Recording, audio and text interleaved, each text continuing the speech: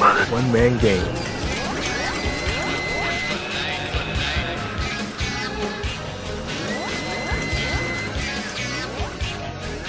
It's showtime, folks!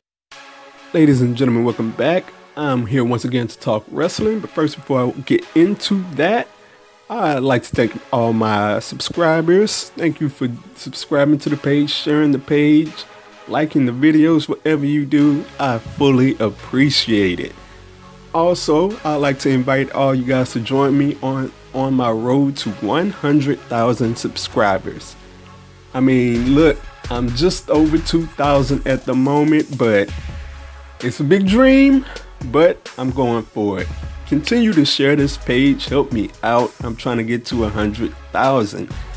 Next up, I'd like to say that this week I will not be doing any videos. I'll be on vacation for the whole week, but do not unsubscribe because I will be back strong the following week with all the videos you need, wrestling. I'll be talking about Raw, all of that. So let's get on into this. Bray Wyatt, there was a report that came out, and Bray Wyatt is reportedly upset with WWE officials over the move to Monday Night Raw and over recent booking. Now, it was reported that the move to Monday Night Raw was very last second ish. It was a last second type of deal, and that with the move to Raw, it takes him out of a program with Randy Orton that he had going for the WWE title. And now Bray Wyatt is upset with them. And the first thing I have to say to that is, well, welcome to the party, Bray Wyatt. I've been upset with the way they've been booking you for years now. You're late to the party. And I mean, I think I've been upset with that, and if I'm not mistaken, I even did a YouTube video on that. I was so ticked off about it. So welcome to the party, Bray Wyatt. But now with the situation at hand, it's understandable. I mean, if this report is true, it's understandable that he'd be upset because, look, he was treated well on SmackDown, and even in my video of the two biggest winners and losers from the WWE Superstar Shakeup, I had Bray Wyatt as one of my losers because of this very reason. He's moving to Raw, and I mean, one of the things also that came into this report, they said that ultimately WWE keeps bouncing him from thing to thing, which has caused Bray to become upset and vocal backstage. Now, I mean, look, him moving to Raw is not the greatest thing in the world. I'm not looking forward to it, and I think he's gonna have a tough time. Just like I said in my WWE Superstar Shakeup video, he's gonna have a tough time there, and finally he's become upset about things. And look, he's gonna lounge around Raw.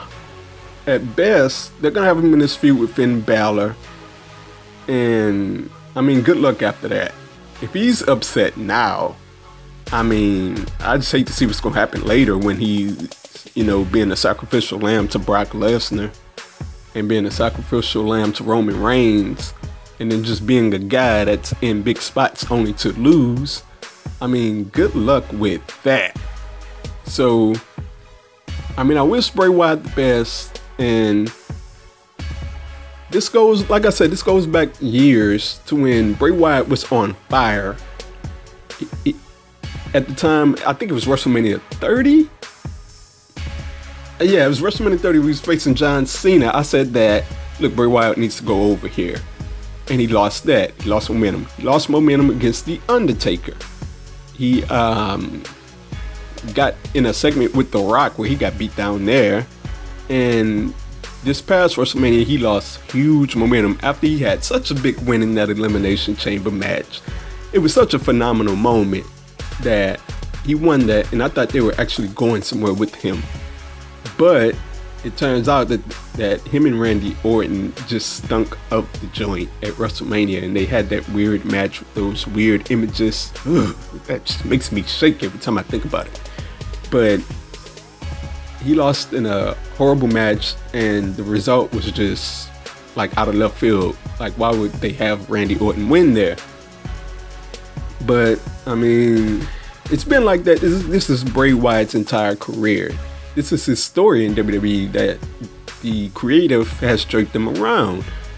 And him moving to Raw, look, I'm not expecting a whole lot from it. I wish him the best, but this is only the beginning of the frustration. So we'll see how long Bray Wyatt sticks it out on Raw, and we'll see how this all would turn out. I will be keeping a close eye on it.